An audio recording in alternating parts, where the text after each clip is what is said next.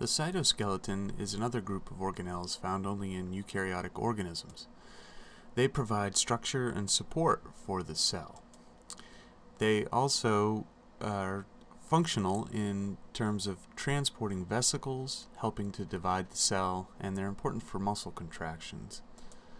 Now, they're composed mainly of two different kinds of protein chains called microtubules, as you can see here in this picture in green, and actin filaments in red. The nucleus here is in blue. Notice how the microtubules are more centrally located and larger than the thinner actin filaments, which are more associated with the cell membrane. Microtubules are hollow cylinders of protein. So you can see here that all of the individual peptides that make up the microtubules are folded into this helical structure, so hollow in the center and rounded like a cylinder.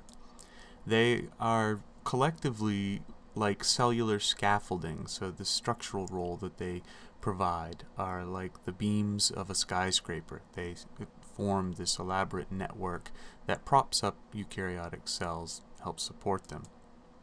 And in that functional role, they are sort of like highways for vesicle movements and chromosomes during division. So for instance, in nuclear division, both mitosis and meiosis, chromosomes separate in preparation for cell division.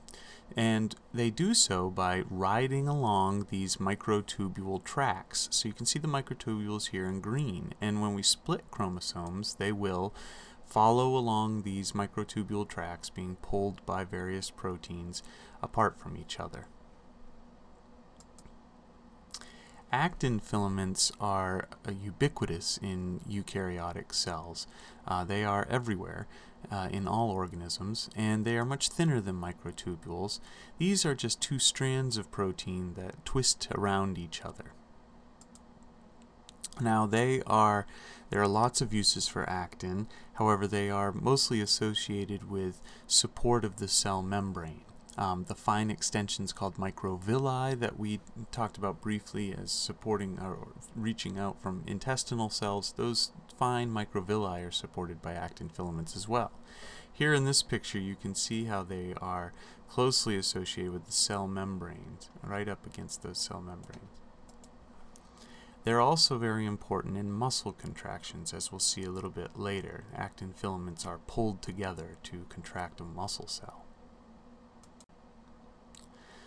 Okay, motor proteins are the final group associated with the cytoskeleton, and they interact with the cytoskeleton to perform movements of various types. For instance, these motor proteins you see here walk along microtubules to pull vesicles along. So those vesicles that are carrying materials through the cell aren't just floating along through the cytoplasm, they're actually being walked along by these motor proteins, as you can see in the little animation below. Those motor proteins actually interact with the cytoskeleton to pull those vesicles from one location to another. And again, with muscle contractions, as I mentioned earlier, you can see here the motor protein myosin is going to pull against an actin filament, a component of the cytoskeleton, as part of a muscle contraction. Now, that happens collectively with thousands and thousands of these myosin and actin interactions within one cell to shorten a muscle cell.